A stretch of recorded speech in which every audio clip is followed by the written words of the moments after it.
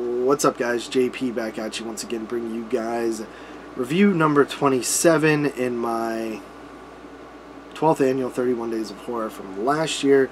The film that I'm going to be reviewing today is another Italian one, and it is Opera from the year 1989. Directed by Dario Argento. It follows a young singer named Betty who is an opera singer, and she basically takes over this leading role in Macbeth.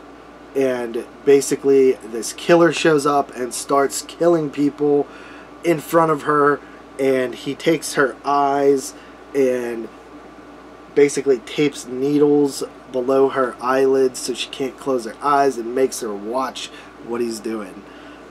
And it's sort of like a giallo hybrid with giallo slasher.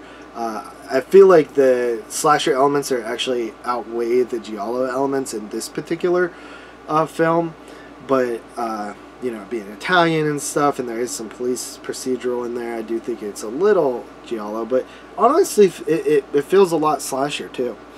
So basically the movie's cool as hell.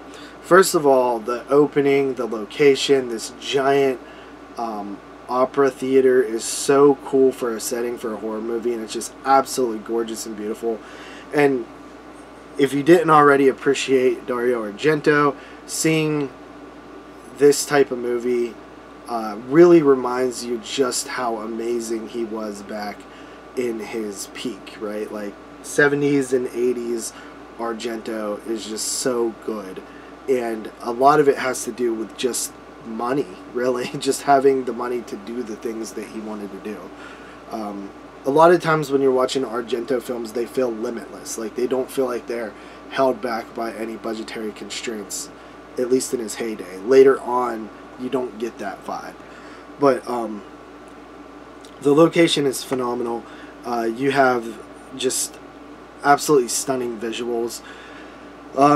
You have pretty decent lead. Some people complain about the music because it is this sort of rock soundtrack during scenes of chaos and kills and stuff, and some people don't like it, but I think it fits this movie pretty good, honestly. I do understand the criticism of including like either heavy metal or like heavy rock in as like the score, but I don't know. You would think I wouldn't like it because I'm not really big into those genres of music, but I actually do think it works in some movies, and some people just hate it. I don't know. I don't mind it, and I think it works in this one. Could it have worked better without it, though? That's the question. Maybe. I'd be curious about that, if there was like a different... if they would have done like a different version of the movie with a traditional score. Obviously they didn't, but that would have been kind of interesting to see. So there's some pretty decent kills in this one too. Specifically, like, one of my favorite scenes is this scene where there is a woman. I think is it Daria Nicolodi who the woman is? I can't remember. But anyway, this woman is like looking through a keyhole and gets shot in the face, and it is just like one of the coolest scenes in one of these movies. It also gets like completely bizarro in the end, like there's a sort of like a false ending and then like a continuation in like a completely different location that looks awesome, but it's just wild. There is all these bird attacks and stuff like that from these crows that are part of the set pieces for the opera.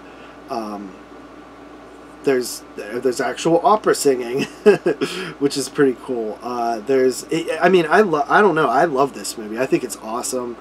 There's so many like cool moments in the movie. I watched this one at the drive-in too, which I mentioned in my Beyond review. They showed this and the Beyond, and Cemetery Man, and A Blade in the Dark, which I actually ended up not staying for. But yeah, Opera is is a lot of fun. I think it's a great slasher giallo. One of my favorite Argento movies, probably top 5 for me.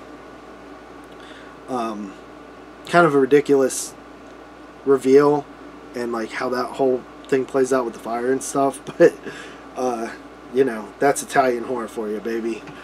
So with that said, I don't know, I'll give Opera an 8.5 out of 10. Love Opera. So with that said, peace.